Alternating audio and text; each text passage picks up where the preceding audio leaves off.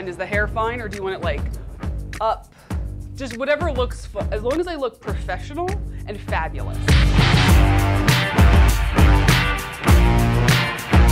From the time I decided to major in chemical engineering to now, I have done nothing that I ever thought I'd be doing. Graduated in 2008, really tough economy kind of job, and I moved to Louisiana sight unseen almost and started working on oil rigs. And now I'm helping to make shingles, and this is the most exciting, best career move I've made.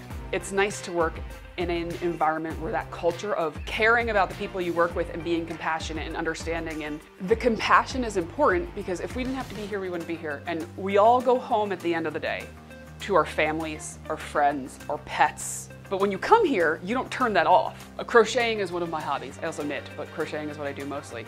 And so I have to feed my yarn habit because I also collect yarn. But this is off top. Tangent, because that's how I roll. You can separate your personal life, but that doesn't mean you stop being a human with emotions. I am one of those people. I am here the way I am at home, the way I was on my very first date with my husband, the way I am with my parents. Little filter, not a lot of difference though. I'm the woman who wears fish flops. They are flip-flops that are fish. And they have googly eyes on them because I had to modify them.